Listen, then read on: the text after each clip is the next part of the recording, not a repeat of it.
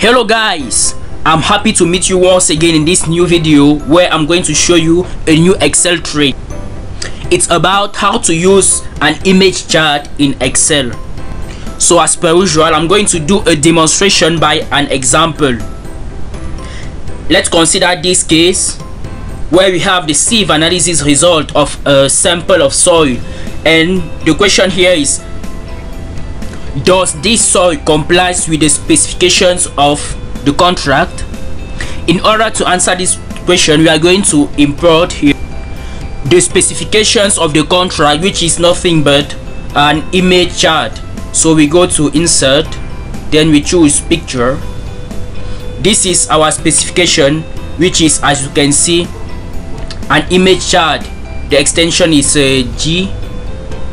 GPG. So I insert it here in Excel.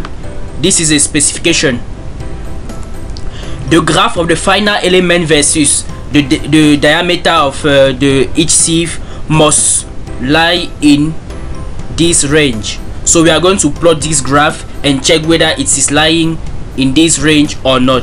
So in order to plot the graph in Excel, we go to insert, then we go to graph, we choose this type of graph, then coming here we right click and we choose select data, we choose add, then we put the name of the graph.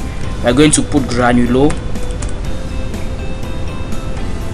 Here on the x-axis we put the opening of each sieve, and on the y-axis we put the final element percentage, and we put OK. So for the graph to be good, we should put the x scale at the logarithmic scale. So we double click and we come here on a logarithmic scale. After, we don't want this vertical axis to cross our graph, so we are going to shift it. To shift, we choose here value of axis or axis value, then we choose here 0.0, let's say 0.1, and we press enter. So that is it. Now we want that this graph should lie on this chart. Therefore, we are going to remove the background of this graph. To remove the background, we double click here on the empty space and we come here, we choose this and we choose this option. So as you can see, the background of my graph has disappeared and I can see it directly lying on the chart. Now I can remove the graph axis by coming here on the plus and on checking this. Good. So this is our graph now, which is lying on the chart. Now the last step is to arrange the scale. For example, here the maximum value on my vertical axis is 120, whereas on my chart it is 100. So I must have the same value of maximum value here on both axes. So I'm going to change the value here. Instead of 120, I'm going to put 100. So I double click and I come here on axis option, then I choose here and I change. I put, instead of 120, I put 100 and I press enter. So that is it. Now I can shift in such a way that I superimpose the different values. So my 0.01, which is this, must lie on my 0.01 on my horizontal axis. So I double click here again to have, instead of 0.1, 0.01. I come here again on axis option, and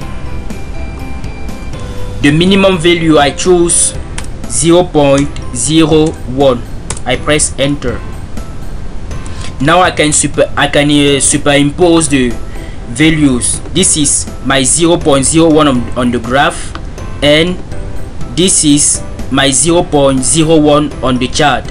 I can shift I can move my graph, and good. Now this is one on my chart, and this is one on my graph, so I can stretch it in order to have the both value superimposed. So that is it. So the superimposition on the horizontal axis is good. Now let's check the vertical axis. 100 must be on 100, so I can stretch again. I can stretch a little bit, and it is okay. Now I can delete this vertical axis and delete this horizontal axis. Good. So you see, it's just like my graph has been plotted on this abacus or on this chart, and you see that my graph is more or less in the specification of the contract. So the conclusion is that our soil complies with the specifications of the contract.